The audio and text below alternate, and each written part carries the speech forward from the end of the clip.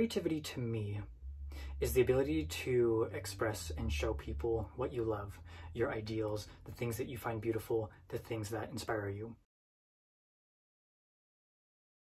The thing that inspired me to become an actor was being able to see other people face their fears and completely transform themselves into a completely different character. Being able to inspire an audience is also extremely fulfilling. Being able to evoke any kind of emotion from them, whether that be emotions that, sadness, happiness, maybe even disgust sometimes. Being able to bring that emotion out of somebody and even have them relate to your character is extremely wonderful. It's very fulfilling. The song that inspires me is a song by Billie Eilish. It is called Future. And of course, as the name suggests, it represents the idea of looking forward to your future.